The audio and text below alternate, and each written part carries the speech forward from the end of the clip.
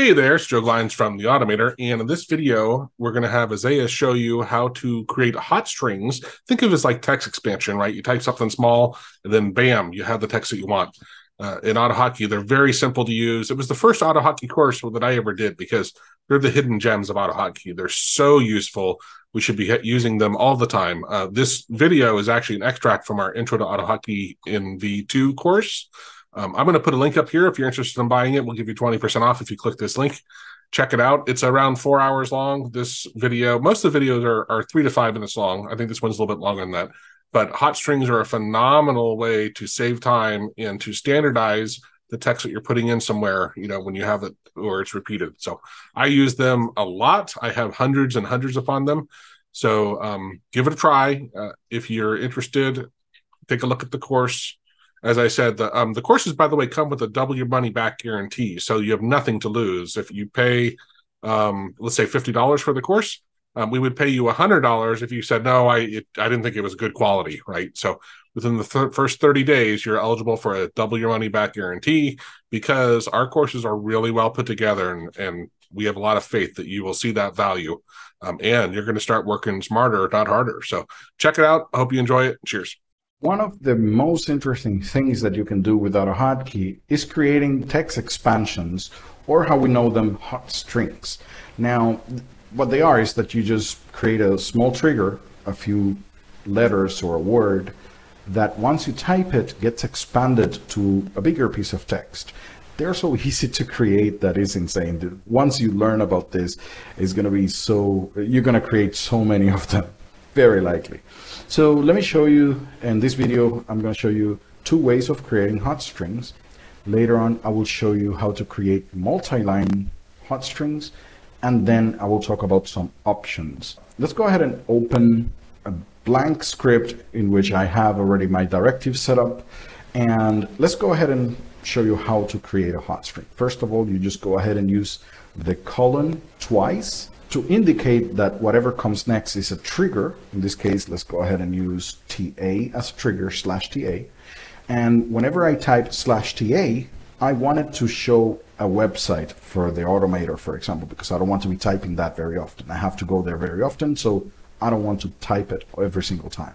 So to indicate that now is the expansion, I use the double colon again, and then from here on, anything I type to the right of it is literal text, except for a few interesting things that we will see later on.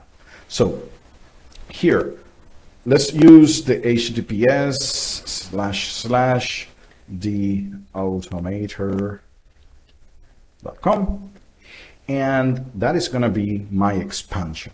So let's go ahead and run that, and let's open a new file and type /TA. Now, triggers don't execute automatically.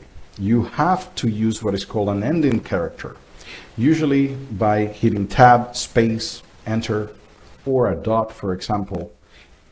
It tells AUTOHOTKEY that you finished typing your hot string and that now it has to be expanded. So let's do that. Let's press tab, and you will notice that it just goes ahead and types the whole thing. Happens the same with the dot, or again with the enter key, it just goes ahead and shows your expansion, which is great because a lot of times, like my usernames, most of the time, websites that I visit very often, a lot of program names that have some parameters, all of that, I just have them on hot strings so that I do not have to spend too much time fixing typos or something like that, right? But let's go ahead and take a look at how to create some things that you have to keep in mind when you create these guys. The ending characters might not be something that you want all the time. So in the other section, I'm going to give you, there's a section in which I'm going to talk about some options that you can set to remove those things. But before I get into that, let me explain. Here on the right side is not simply literal text. There are some things that get translated. And let's go ahead and take a look at that. For example, let's say hello world. Now let's say that I want to use the word hello here, but the world part, I want to put it after a tab. I could go ahead and open curly braces here, use the word tab, and close the curly braces, and then world. So instead of having hello world just with a space in between. I want to have a tab in between. So let's save this up, rerun it, and if I use HW, you will notice that I have hello on one side, a tab in there, and world on the other. So this is something that it is amazingly useful. In many cases, I usually use this to fill out some username and password, for example, because I put my username in one side, hit tab, and then my password. Or which the only thing that I wouldn't recommend about that, I just do that on accounts that I don't care about the password, because you don't want to save your passwords in a text file. So, but if it is an account that I have over there that have a lot of passwords that I don't really care about, then having these fill that out for me, perfect. You could use many other keys like the enter key and some others. In the help file, you can find a list of all the keywords that you can use for keyboard keys. But not only that, in AUTOHOTKEY, there's 3 or 4 modifiers like the Alt, the Shift, and Control keys, or the window keys as well, that have special characters that trigger them. So just to illustrate this, we will talk about those characters later on in depth. But just to illustrate what happens if you're not careful with this, is that the exclamation point is translated to an Alt key in AUTOHOTKEY. And if you're not careful with this, what is going to happen is that once you do the trigger here, you will get hello world without the Alt key. And you have to be careful, because if you put a letter right next to it, it would try to trigger some actions. Like Alt A might do something. If it is a hotkey, it will try to trigger it. So you have to be careful with this guy. In the section that deals with the options that we can set for the hot strings, I will talk a little bit about how we can avoid translating those guys. Let's go ahead and delete this up. And let me show you, before we continue with that section, the other way of creating hot strings. These, what I'm just showing at the moment, are the static hotkeys, which means that they're read once when the script starts, but to modify them, or for example, if you want to create hot strings based on certain conditions, like for example, if the user has that option selected, create those hot strings, you cannot do that with this way of creating the hot strings, because they are basically static, read only once.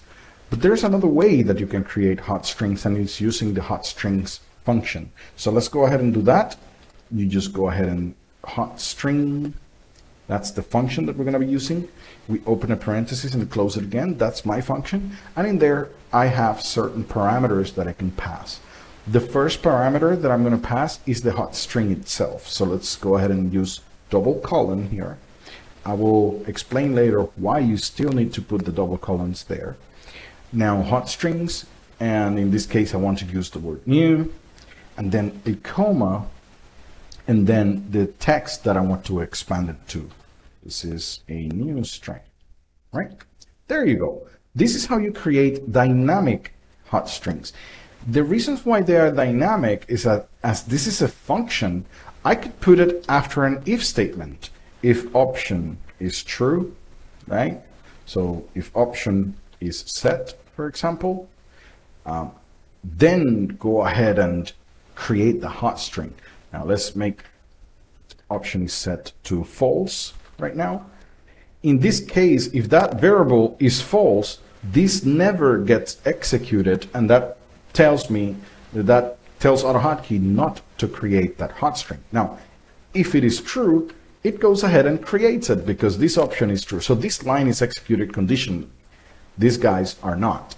So these are the two ways of creating hot strings, and later on I will show you how to create multi-line hot strings, and also how to deal with this translation and the ending characters, which means we're going to talk a little bit about options.